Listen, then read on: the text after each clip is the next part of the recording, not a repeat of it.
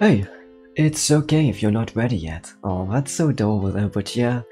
Sometimes people aren't ready just to show affection in public, especially in some countries that aren't the nicest to gay people or LGBTQIA plus individuals, so if you've got someone who doesn't want to show it to the public, let them take their time and let them do it when they're ready. Because, homophobia and other types of phobias toward LGBTQIA plus people are still rampant in society, unfortunately.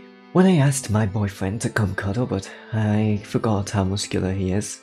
Oh my goodness, and now you're crushed and you can't get back up because you're about to die if you do. Rip. I hope he's okay. He's taken a long time yet. He's online.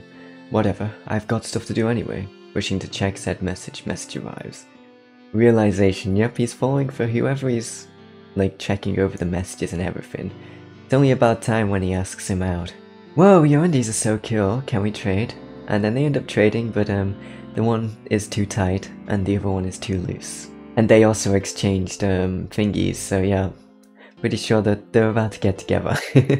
r/Anarchy Chess, and the comment to something is checkmate, and oh my god, yeah, I don't know if it belongs in that subreddit, but I've checked on it and it hasn't been removed yet, so I guess a lot of chess people are furries, oh well.